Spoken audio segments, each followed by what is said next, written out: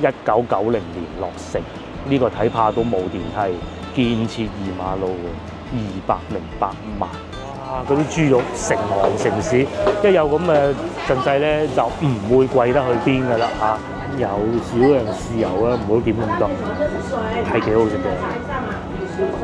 節目嚟到粥啦，粥你擺咗一段時間咧，所以好似有啲。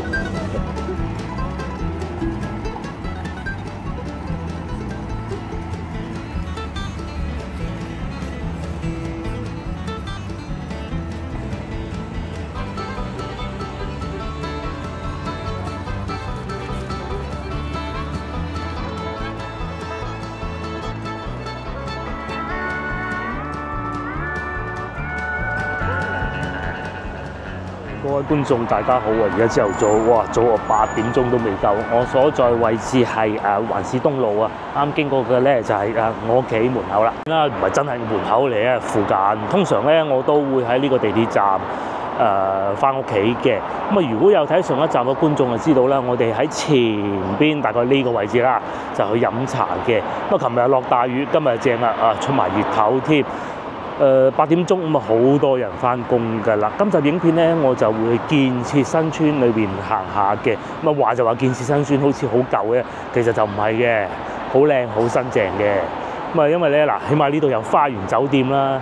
如果但凡有少少熟知廣州嘅觀眾，都應該冇理由未聽過花園酒店㗎啦。花園酒店、白天鵝、中國大酒店，廣州應該最老牌3間。東方賓館啦，仲有啊嚇。但睇落就好似有少少比下去，最老牌呢幾間嘅啦。咁啊，花園酒店咧，亦都係會有巴士往返香港嘅。咁但係咧，我嘅建議咧就係大家最好唔好選擇花園酒店嘅巴士啦。由於呢度進行緊一單講咗10幾20年嘅工程啊嚇，同埋再加埋修理地鐵、修建地鐵，咁所以咧呢度咧係車都唔入得㗎啦。已經係大概有差唔多2年，應該係疫情之前結束之前嘅1年就已經喺度搞成咁㗎啦。咁啊，整地鐵啊，整地下商場啊，各種嘅咯。所以咧，如果喺呢度坐巴士，可能幾頭痛啦，要喺地鐵站呢度出嚟嘅。因為我未坐過，即係整咗路之後我未坐過，唔知啊。因為呢度肯定唔行得㗎啦嘛。咁佢可能會喺呢度上嚟嗱，呢個巴士站啊，中旅巴士係咪？咁啊，今日咧我哋就會去呢一度裏邊行下嘅。上一集亦都同大家講過話，我哋去如果喺屋企附近買餸咧，以前我講老婆咧就會去建設市場嗰度買嘅。咁事實上嗰度係好熱鬧嘅。曾經有一段時間咧，我都成日去建設市場買嘢㗎，買嗰啲醬料啊各種嘅。咁今日就帶大家去睇下。事實上嗰度係真係比琴日我哋去嗰啲市場咧都要便宜，應該嚟講係附近算比較便宜嘅一個市場㗎啦。呢度連呢間 H&M 都冇埋咯噃，以前仲有而家撤咗場咯。呢度附近嘅餐廳咧，同西關嗰啲就大所不同啦嚇。因為咧大多數呢度客人咧都係商務客居多嘅，即係中午同客人傾生意，傾完食個飯嗰種咧。咁啊西關嗰啲咧就係老街坊飯堂。咁啊所以咧就點解我哋好少會嚟呢度拍攝，就係有原因嘅。至於呢度咧叫好世界廣場啊，都係寫字樓之一嘅。前邊咧仲會有星巴克啦。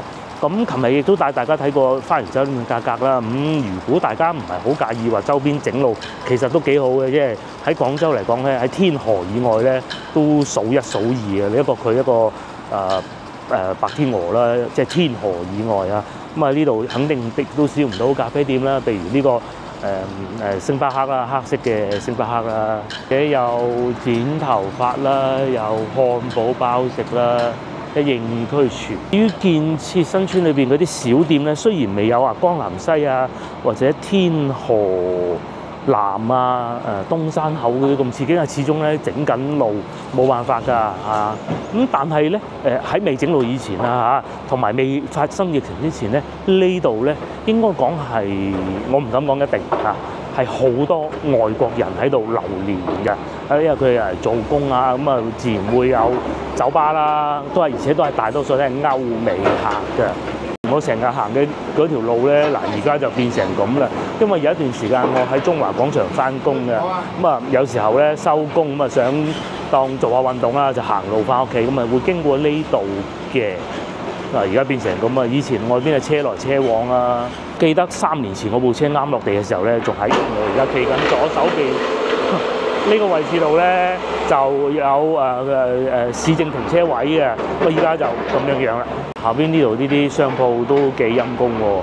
咁我記得前邊仲有個腸粉檔嘅，咁啊同以往一樣，我都係未食早餐嘅。咁啊可能會簡簡單單食少少嘢就算㗎啦。如果講到老字號嘅餐廳咧，喺裏邊仲有一間嘅。叫咩名我都唔記得啦，食腸粉食粥嘅，食蒸飯嘅中午。咁啊我真係有幸曾經有一次有一位觀眾咧喺友誼商店門口啊遇到我啊，咁佢問啊嗰個餐廳喺邊㗎咁，佢住喺遠洋賓館嘅，專程翻嚟食，應該未至於嘅，但係幾好食嘅，不過就上次試過，今次唔試嘅。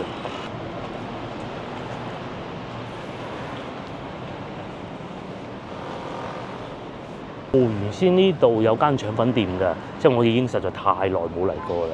嗱，而家已經變成咁，可能已經變成咁啊，好耐㗎啦。咁啊，再嚟隔離呢度咧，就係延安廣場啊，又係附近一個非常之好、非常中高端嘅商場啦。咁啊，以前咧個女啊細個嗰陣啊，仲要推 BB 車嗰陣咧，有時候夜晚黑帶佢出嚟散下步。咁咧都會嚟到呢個廣場嘅，因為咧又可以入去快餐店坐下啦。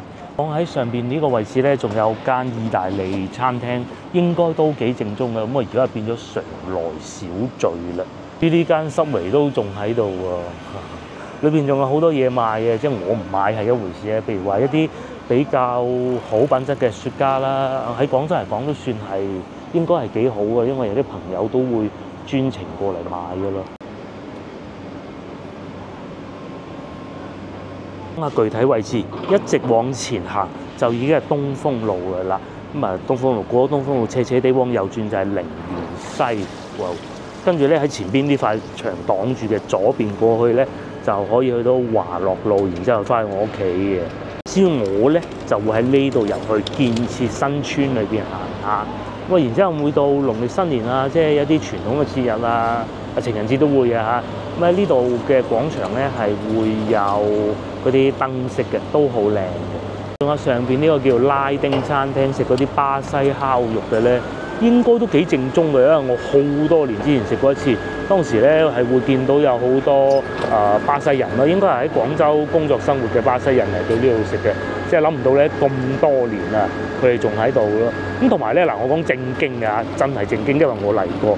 上邊咧呢個木竹啊，係啊，係幾好嘅嚇。嗰啲技師又唔會話啊，全部年紀好大，但係又我可以保證肯定係正經嘅，因為呢棟樓嘅業主唔係嗰啲古靈精怪嗰啲人嚟嘅。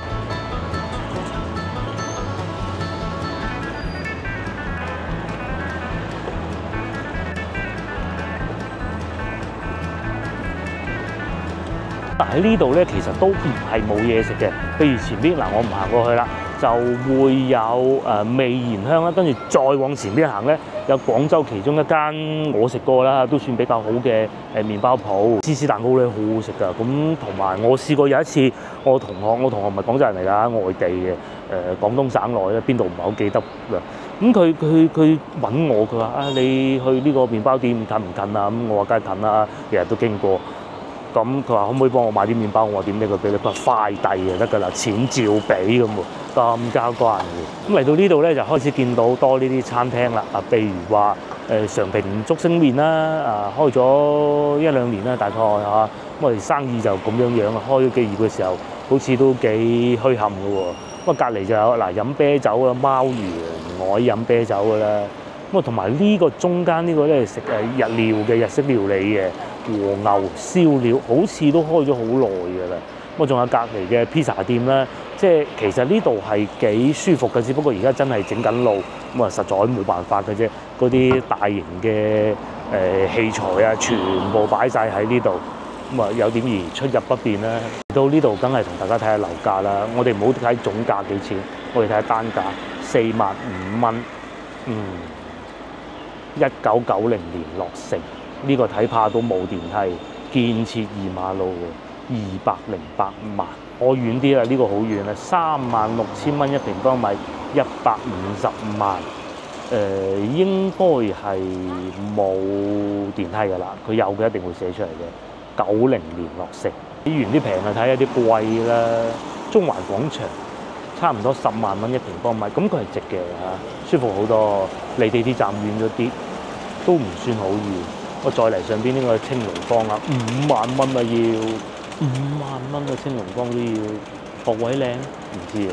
嗱，廢話少講，我哋繼續往前行。開始咧，我哋會見到有啲人攞住啲餸行出嚟，其實市場就喺正前方嘅啫。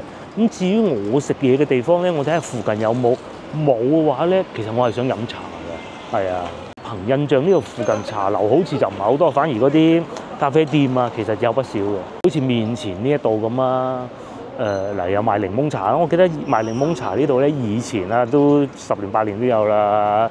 係有做一個披薩店嘅，咁啊用爐嚟焗現焗嗰種嘅，咁啊幾好啊嚇！隔離有飲酒㗎啦，腸粉王啦，同埋咖啡店啦，咖啡店。第一段時間呢度仲有呢個日本便利店添喎，羅森喎，幾好啊！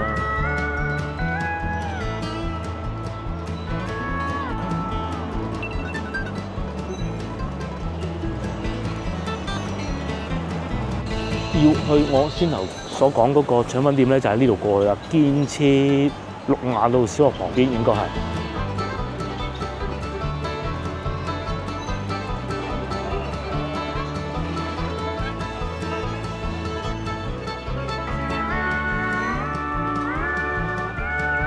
既然都諗唔到食乜嘢啦，咁啊過去嗰邊，我知道翻到去建設大馬路應該係啊，都幾遠，行10幾分鐘咧，係有茶樓嘅，而且坐得應該都幾舒服。應該就係我先頭所講嗰個保利嗰棟樓盤嗰度咯，即係我哋上次去睇電影嗰度咧。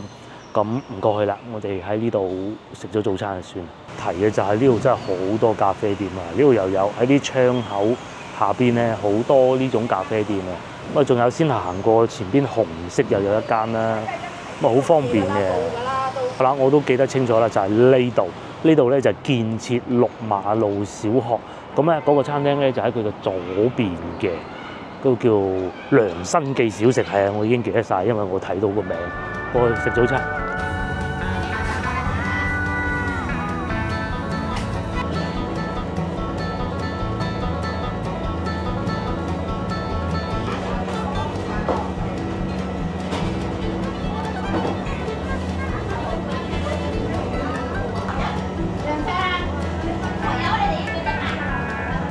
我早餐到咗啦。首先第一個咧就係呢個蝦米腸，佢係7蚊嘅，咁啊唔係好多腸粉鋪會做蝦米腸嘅。第二個咧就係呢個牛肉粥，因為今日咧天氣有所轉凍啦，咁啊食碗牛肉粥好啊。而家呢個時間咧已經過咗最繁忙時間食早餐時間，所以餐廳嘅人咧就冇早前咁火爆咯。唔係好多餐廳會做蝦米腸粉，咁啊呢度係其中一間。如果講另外一間咧，就應該係紅記雞粥，睇上去係好似嘅嚇。佢嘅腸粉皮咧係呢一種唔算話好煙韌，好煙韌，當然唔會散啦嚇。嘅皮嚟嘅，但係佢夠薄，咁啊冇可能話好煙韌得嚟又薄嘅，冇可能嘅嚇。咁佢係屬於第一種嘅，唔算話勁傳統。不過咧有一樣嘢我好中意咧，佢就係冇落到蔬菜喺裏邊。咁佢豉油肯定都係甜口嘅。我記得上次嚟食到咧係比今次鹹好多嘅，可能咁巧巧合嘅原因啫。但係今次咧就效果好好多啦，因為食腸粉嘅時候太鹹不是很好的。嗰啲油就唔算話勁香，其實通常咧喺廣州老城區食到啲腸粉咧，佢啲油啊都唔會勁香嗰種嘅，都係用翻啲普通喺市場攞嗰啲油嘅啫嚇。好似咁樣咧，一筷子夾落去咧，有蝦米啦，有香葱啦，有少量豉油啦，唔好點咁多，係幾好食嘅。講翻食完咧，接落嚟到粥啦，粥你擺咗一段時間咧，所以好似有啲咗咁，應該都唔算嘅，因為始終佢呢個煲啊會繼續發熱㗎嘛。咁啊，老實講啊，肉就唔算係太多嘅。朝頭早食碗粥啊，對腸胃好。咁但係有另外一個説法咧，就係、對血糖不是太好咯。老婆都係好迷信食粥嘅，朝頭早一定要食碗粥，點。其實而家少咗啊，唔知大家發唔發覺？好多時候都係我要求食粥嘅，譬如好似琴日咁，琴日有冇食粥咧？琴日有食粥嘅，係。琴日我就話清熱咁啊，所以咧先食咗嗰個蠔豉菜乾粥嘅啫。呢個粥牛肉嘅色水係淺啲，同埋應該有醃過嗰種肉片。咁啊，至於粥底咧就廣府粥底啊，應該冇乜太大疑問啦。同埋有少量嘅葱，同埋佢落咗幾條好粗嘅薑絲落去。哇！呢個鐵煲保溫超勁啊嚇！咁啊粥我就唔多講啦，都係正常嘅一碗粥啫。我慢慢食完之後咧，就入去市場行下，同埋行下附近嗰啲街景啊睇下，同埋我想去建設新村，唔係，我想去郵電新村睇下。我又食飽飽啦，大家睇上去覺得點咧？咁啊有人情味啦，都係啲街坊食堂你話精彩到丟晒花咁啊，不可能嘅。同埋中午會更多人㗎嚇，我知道。不過再嚟咧，如果要去地鐵站咧，我唔建議去。但係咧呢度出去係人仲可以行啊嚇，喺度前面轉左咁啊去地鐵站啦，大概行10分鐘應該到得到㗎啦。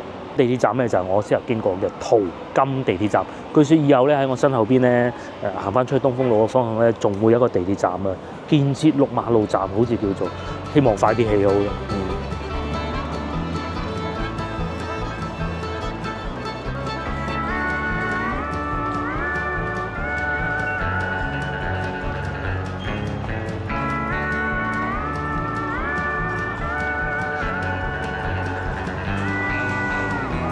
落嚟我就會往市場嗰個方向過去嘅，咁啊就喺前邊往右轉嘅啫。而家行緊呢度咧叫建設環馬路，咁即係我咧雖然係住呢個附近嘅，但係啲路名真係唔係好熟。我淨係記得建設6馬路喺邊，同埋建設大馬路喺邊。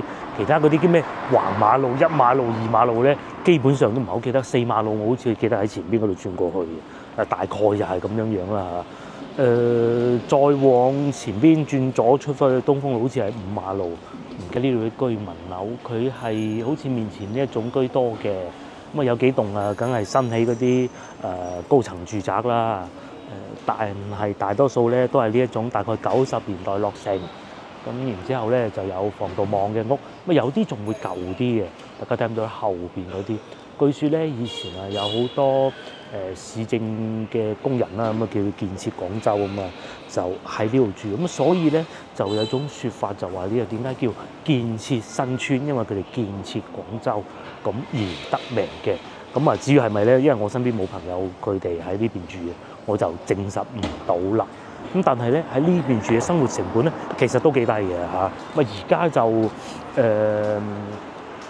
整緊路啦嚇，但係其實未整路之前咧，好多好似面前啲鋪頭咧，總之就係我同老婆經常都會過嚟買餸嘅。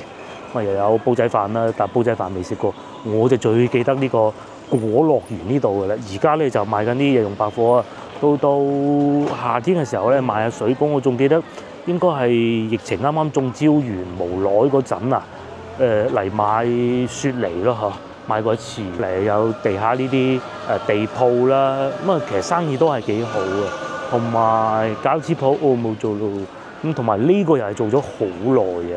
我記得我又話啱先話經常以前喺中環廣場收工嘅時候經過呢度嘅，當時呢間鋪頭已經開緊㗎啦，但係就食過始終可能口味唔係好啱啦嚇。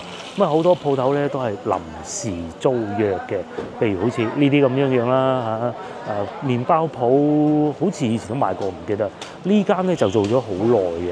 有一次同老婆，即係呢個腸粉店啊，有一次咧同老婆啊，我哋一家3口啦嚇，去烈士陵園遊玩，咁啊買啲嘢食入去，一路玩一路食啦。咁就喺呢度買咗啲瀨粉啊、腸粉啊各種咯嗬。咁啊平靚正嘅係。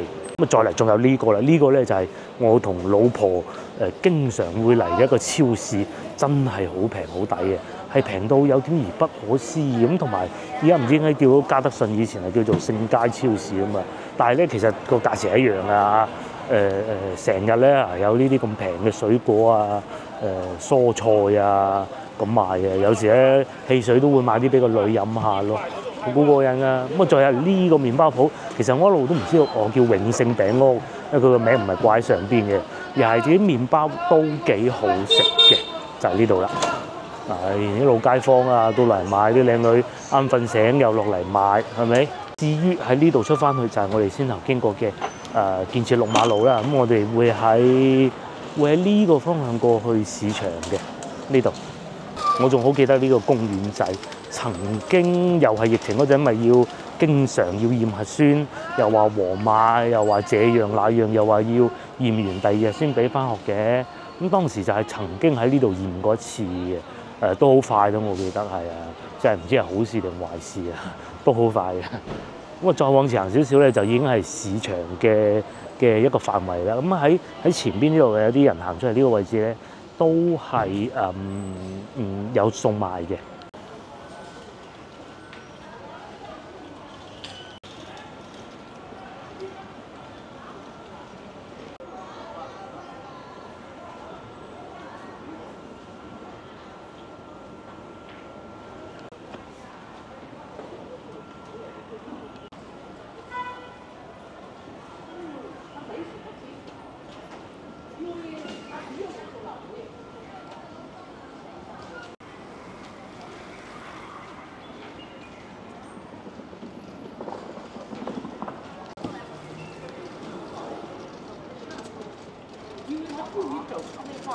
嗱，好似呢一度咁啊，呢度應該叫2馬路，冇錯啦，我見到嘅。咁有水果鋪啦，之前我哋都喺度買過，不過冇買好耐啊，因為揸車去芳村買，點講都係比呢度平嘅。呢條路咧又係好舊嘅嗰啲屋，大家睇下對面喺廣州咧所剩無幾嘅。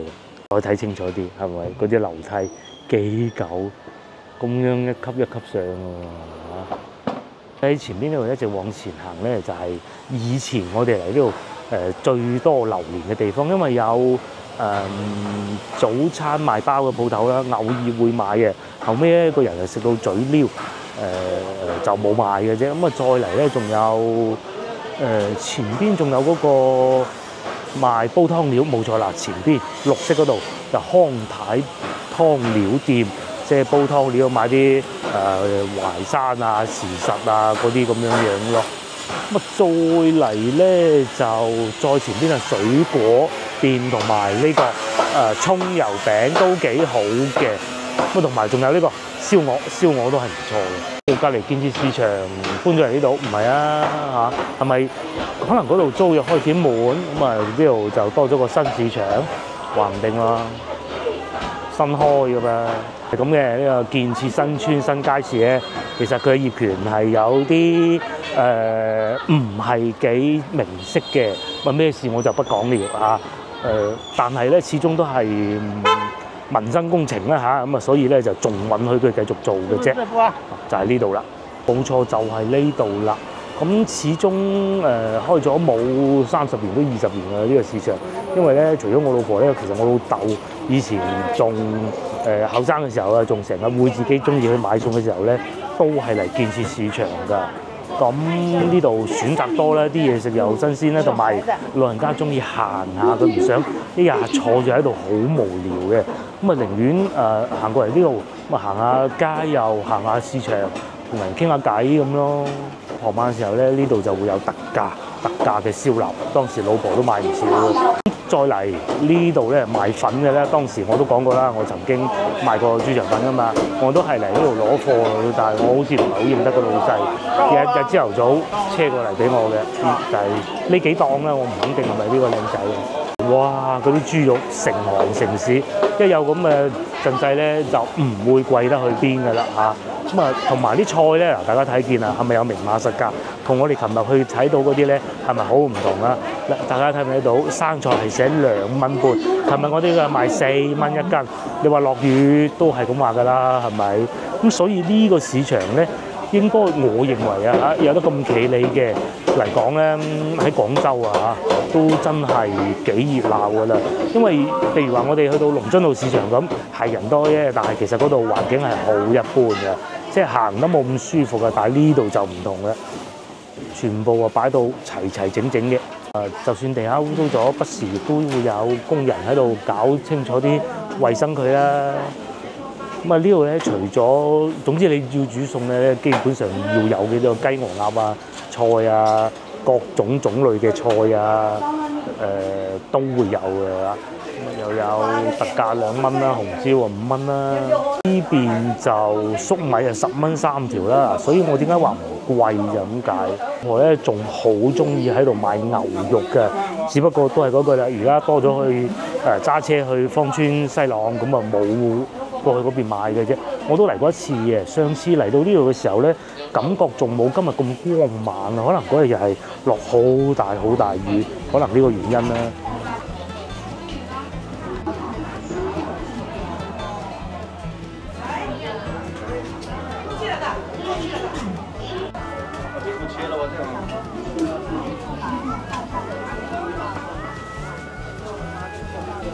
拿好了，看得到了。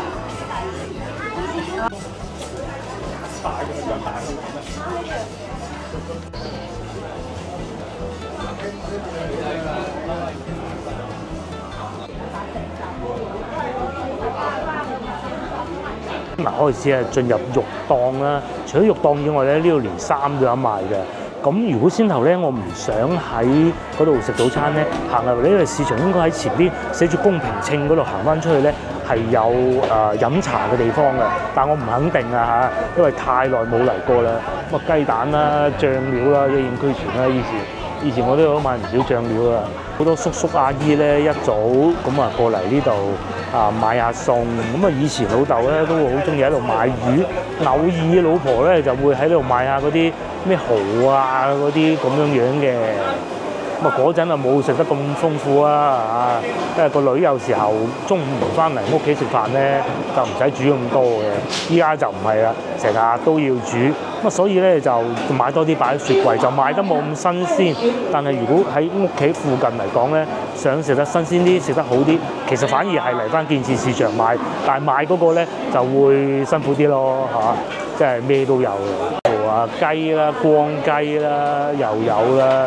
斬料檔就係先前經過嘅，咁但係水果咧，我哋就好少會喺呢度買嘅，呢度都係會有水果賣嘅，係咪？就少啲嚇。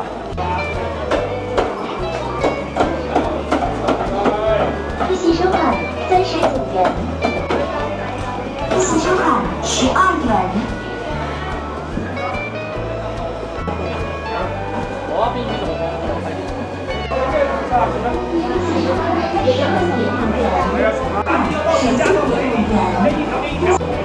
微信收款77元。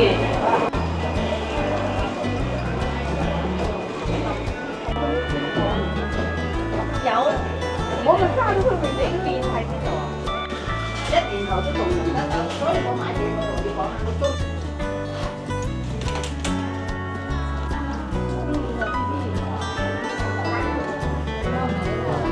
我哋又出翻嚟大路呢度啦，講下具體位置先。鏡頭正前方一路行過去，有棟好大嘅建築物，嗰度就係保利啦。咁即係話我哋上次睇電影嗰度啦嚇。咁再繼續往前行咧，就已經係環市路對面係電視台。咁大概方位相信大家都知道嘅。我再嚟對面呢度應該係叫做永翠小區。又係好舊嗰種㗎啦但係住得都幾舒服嘅感覺上，有市場啦，停車又方便啦，咁近東風路近環市路，其實佢就係東風路同埋環市路中間嘅一個地方啦。再帶大家去前邊行下，因為我想證實一下，我先能講嗰個茶樓仲喺咪度啊？呢度仲有銀行喎，喺度排晒隊咁喎。咁講翻嘢食如果喺附近咧想坐得好啲、食得好啲又唔想行到咁遠，其實呢度係有好多嘅。我已經見到湛江豪，佢個光係光光亮嘅光湛江豪莊。上邊呢棟樓咧就係先頭我哋去睇個樓價咧，話差唔多10萬蚊1平方米嗰度啦。咁啊講仲要揾個二手嘅喎嚇。呢個湛江豪莊隔離咧就係水煮魚香，應該係食辣嘢嘅。同埋佢樓上咧嗰呢度咧其實係一個足球場嚟嘅。前邊呢度見到啦，建設3環路。咁喺呢度啊睇得更清晰啦。呢個方向一路去就係去天河嗰個方向啦。就見到花園酒店咯。簡單啲嚟講，一直往前行就係建設6馬路啦。呢個好似好吸引喎，雖然佢唔係湛江豪莊，佢應該係食燒烤嘅。嗱，呢度寫住鮮蠔燒烤專門店，李記湛江豪莊，可以嚟試下。睇完電影咪嚟食燒生蠔啦。咁啊，仲有呢個水煮魚香就做咗好多年㗎啦。咁仲有個客家菜喺前邊嘅嚇。都係呢一個足球場下邊嘅咯。咁啊，再嚟呢度仲有一個勁喎，呢個係食日式料理嘅，又係燒料啫，即係燒雞肉啦嚇嗰種鋪頭咯。而家廣州好多。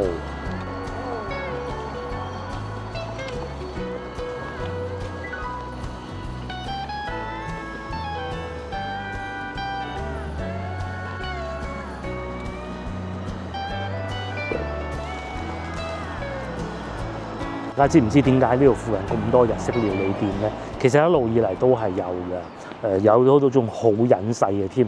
我哋真係知少少嘅。因為點解咧？日本駐廣州領事館就喺花園酒店啦。呢度咧又有壽司鋪，呢個亦都係開咗好耐嘅啦。咁我哋會喺呢度穿過去，呢度過翻去建設6馬路嗰邊啦嚇。有咖啡店啦，呢度住起身咧就應該係幾舒服噶啦。咁如果作為一個遊客過到嚟呢度玩，咁呢條街咧就好多嘢食嘅。呢度又有潮汕菜啦、魚仔糕、客家菜。我記得以前喺呢個位置啊，後尾應該搬咗去隔離嗰邊啦。咁呢度就係大商場。上次都同大家去睇過電影啦，上邊又有好多唔同地方嘅菜系啦。咁繼續往前行咧，就係我想去嘅郵電新村。咁順便依家去埋佢。大家仲記唔記得上一集我曾經講過咧，話我1988年嘅時候咧，因為我90年代先搬過嚟呢度附近㗎。80年代嘅時候咧，我就88年啦，我就曾經嚟過一次。我婆帶住我嚟探一個親戚，當時咧嗰個親戚就係喺郵電新村嗰度住㗎啦。如果講到一個比較舊嘅老嘅新村咧，郵電新村就真係無出其右啦嚇，好厲害嘅。先頭我哋見過建設新村嗰啲舊屋算舊啊，都未算。去到郵電新村見到嗰啲更舊啊，等我認下路睇下點過去先。喺呢度過得到去。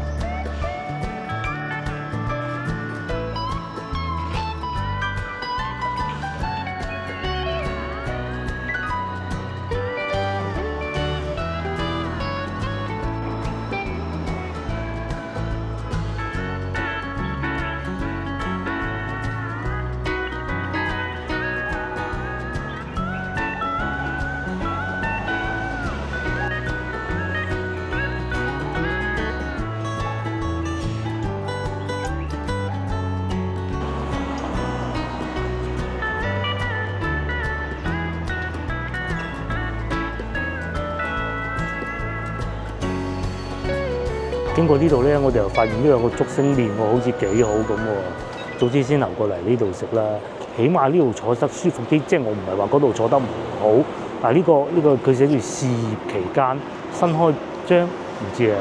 就呢條路都多嘢食嘅。如果我冇記錯咧，喺前邊往左轉就可以翻出去大路咯。又有豬腳飯啦，又有斬料飯啦，啲沙縣小食啦，上海雲吞啦。咧突然間咧又有間屋啊，係好舊嘅。如果唔係喺度住咗好耐咧，同埋記得嗰個大方位咧，其實係幾容易搞錯啲路啊嚇。喺呢度係可以行翻出去環市路嘅，喺呢度。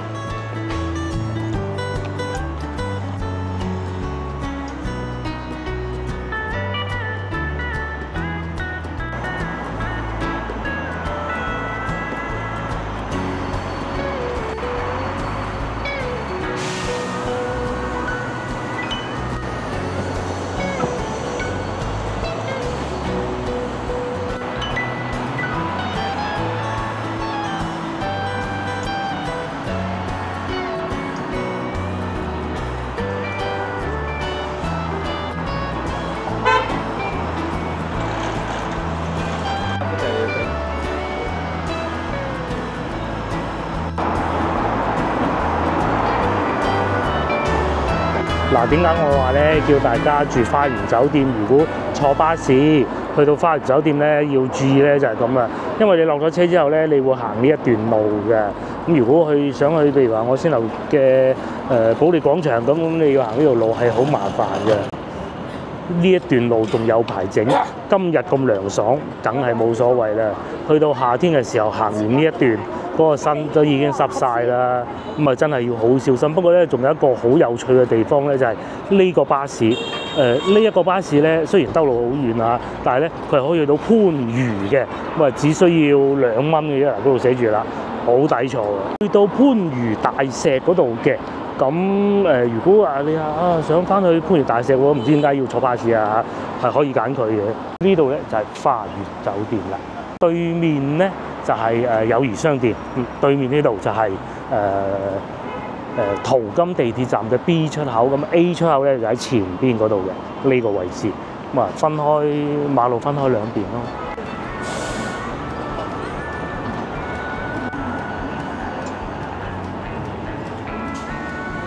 嚟，琴日我哋飲茶嗰度咧，琴日落雨啦，冇辦法啦。今日我諗大家應該睇得清晰啲嘅，見唔見得到前邊呢棟樓？大概呢個位置，再靠後一棟就係我哋琴日飲茶嘅地方嘅。你話遠唔遠？你話好近肯定唔至於㗎啦，但係你話好遠咧，肯定就唔會。咁連一個地鐵站都未到。咁啊嗱，譬如前邊咧行緊路嗰度啊，淘金地鐵站啦。咁啊，再行前啲就已經係電子大廈，即係我哋琴日飲茶嘅地方，行10零分鐘啦，都幾方便嘅。同埋咧，而家多咗好多外國商人翻嚟啦。咁因為佢可能都知道我哋放農曆新年假冇人做嘢噶嘛，咁啊而家就翻咗嚟。我琴日坐地鐵咧，見到都好多好多。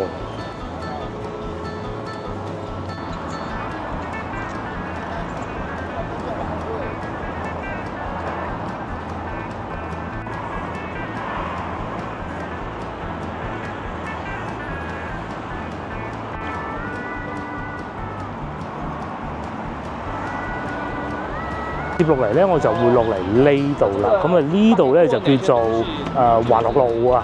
咁前邊呢棟樓就係華樂大廈，咁啊亦都係郵電新村嘅所在位置啦。咁同埋前邊呢個位置咧，見唔見到呢個位置咧係好多後生仔喺度影相嘅。咁啊，一過咗嗰個位咧，就已經係淘金路㗎啦。我係講翻以前經常會同老婆去買餸嘅時候咧，我哋買得多啊，攞個單車推，咁啊經過呢個位置，呢個隧道呢度咧，咁夜晚咧佢會開咗啲黃嘅街燈啊，黃黃地色、金魚黃色嘅咧，就好多攝影愛好者話咧，呢度係好似香港嘅。咁對於我嚟講，我就梗係唔覺啦嚇，因為我行過咁多次啊。但係咧，真係好多後生仔喺度影相，最多嘅時候咧4、5個都有。我哋成日都喺度諗，究竟佢哋喺度做緊乜嘢嘢咧？其實就好簡單，純粹就係為咗興趣嘅啫。前邊嗰度仲厲害，有啲人咧嚟到廣州後生嗰啲啊，我講咁佢專程過嚟呢度，仲拖埋行李篋咁嚟呢度影相嘅。嗰啲篋咧就擺埋一邊。咁今日就見唔到啊，可能翻晒學㗎吧嚇。然之後又再拖翻個篋去西華路食生煎包咁嘅咯。年輕啊真係好啊！好啦，就係呢個位置，呢棟樓已經翻新過咯喎。之前外牆冇咁靚嘅喎，可能翻新咗之後咧，啲年輕人嚟影相，佢哋話呢個斜坡啊，好似香港喎。咁我就都係嗰句啦，我唔覺嘅嚇。同埋我知道呢度有一個恐怖嘅故事，其實喺我頻道裏邊都講過，唔係嗰啲裝神弄鬼嗰啲，話係真人真事發生嘅喎。不過就過咗咁多年啦，足足都20年啦，就唔好講啦嚇。於右邊呢幅牆入去咧就係花園酒店啦。咁如果住花園酒店啊，可能喺附近行下都好啊。再嚟仲有呢度上去，應該係呢度上去啦。應該係左手邊、右手邊嗰棟樓。啱好遮住咗，就係我琴日所講話好平嗰個酒店咧，華爾泰啊，唔係叫做營商酒店喺呢度，200幾300蚊嗰個咧幾好嘅都。嗰度咧仲有一個我阿叔啊，香港人啊嚇，我阿三叔最喜歡嘅點都得啦，係啊，嗰度仲有點都得飲茶，咁幾舒服嘅，同埋坐得逼傑咯。不過就我冇其他意思啊，香港人冇乜所謂嘅，唔怕逼傑㗎嘛。係啲嘢食係幾好，同埋價錢唔算勁貴咯，就係呢度啦。呢一間酒店。咁但係就舊啲，但係勝在就平咯，同埋市中心嘅核心啊，離地鐵站5分鐘咯。鬼唔知翻唔知酒店好咩？係咪先？成千銀喎！就算我哋琴日飲茶隔離嗰檔咧，嗰個酒店啊，即係以前嘅價酒店咧，都要600幾啊！咁啊，呢個200幾真係好抵。咁其實嚟到呢度咧，郵電新村咧，已經係好近㗎啦。我喺呢度過去又得，喺前邊嗰度過去都得。不過再嚟啊，就繼續往前行咧，就係青菜江。咁喺嗰度可以通往東風路嘅。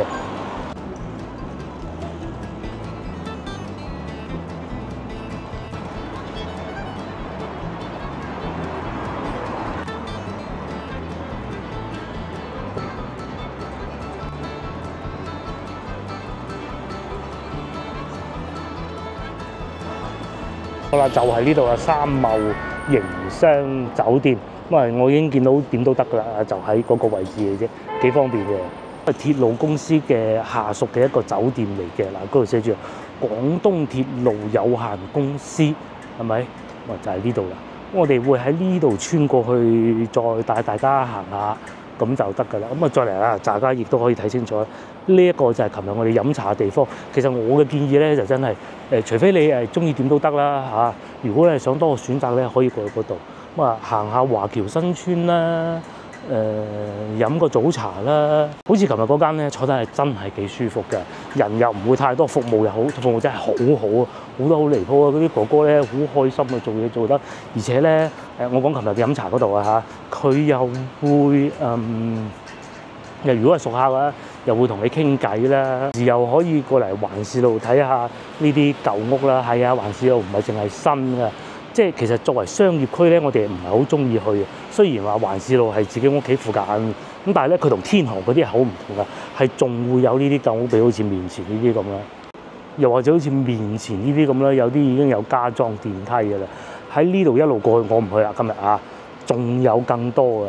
會有寫字樓啦，翻工嘅人啦，又有好似面前呢啲咁嘅舊屋啦。呢度咧呢一樣嘢咧就係環市路啊，環市東路啦嚇，融合埋一齊嘅地方，唔似好似去到天河啊或者珠江新城嗰啲咁樣，全部都係高樓，全部都係高樓。有新嘅有舊嘅，當然舊嘅唔會話好似翻到西關啊嗰啲咁樣民國嗰啲啦，大多數都係頂晒籠50年代嘅頂籠嚇，大多數都係80年代嘅屋，咁啊但係都40-50年嘅歷史啦，40年歷史啦，係咪？又方便，咁啊最緊要你識路。好啦，今集影片亦都到呢度結束啦，咁啊同大家又講咗一集，而家亦都出翻熱頭啦，我亦都係時候要翻去啦。幫忙 share 呢條影片俾你嘅朋友，又或者幫我點個 like 啦嚇，我哋下集見啦。咁1連2集咧，我哋就拍咗我屋企附近嘅情景。其實有位觀眾咧，仲提出咗要求，佢話想睇下廣工對面嘅一個學院嗰度嘅。咁啊，我嘗試過去拍攝過，但係唔俾我入，冇辦法。咁好啦，下集見，拜拜。